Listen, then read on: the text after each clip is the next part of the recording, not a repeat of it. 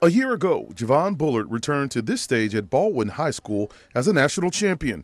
With UGA, he was a true freshman defensive back, coming off a season as a backup.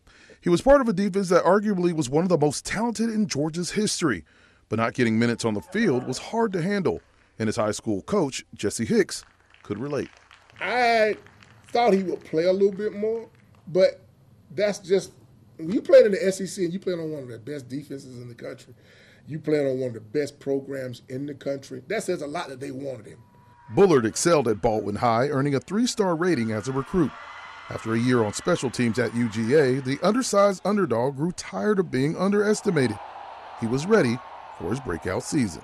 We were preaching, you got to be patient. You got to wait your turn just like everybody else. Javon's parents, James and Shonda, weren't surprised by their baby boy's performance.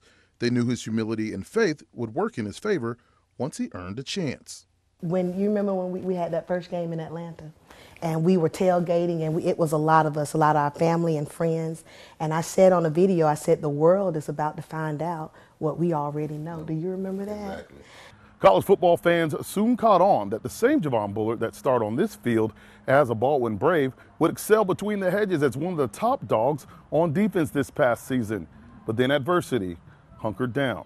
Javon was arrested and charged with a DUI. He was suspended for a game, but not only did he have to earn back his position, but he had to earn back his trust from his teammates, coaches, and family. It was hard, Marvin. There were hard days ahead. I was worried that I didn't know if I was going to get my son back after that. Do you understand what I'm saying? I was like, this is bigger than football. The brief time away, along with support from teammates, family, and coaches, was just what Javon needed to refocus, make better decisions, and help the Dogs win a second national championship. And boy, did he help. Bullard earned back-to-back MVPs along with teammate Stetson Bennett in the Peach Bowl and the national championship, bringing home another title to his hometown of Milledgeville to share with the people who never stopped believing in him. He's my son when you're screaming his name on the top of that mountain, and he's my son when he's in the valley.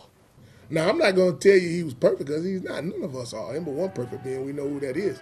But at the end of the day, if there was a picture in the dictionary of a great football player, student athlete, Javon's picture ought to be in there.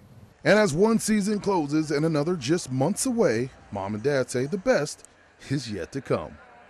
I just expect, as I always have, great things from him, you know, whether he's on that field or just in life, period. And I don't think I don't think I'm going to be disappointed at all, at all. But he's going to get that pick six this year. Yes, that's coming. Say that. He's getting that pick six this year. That's coming.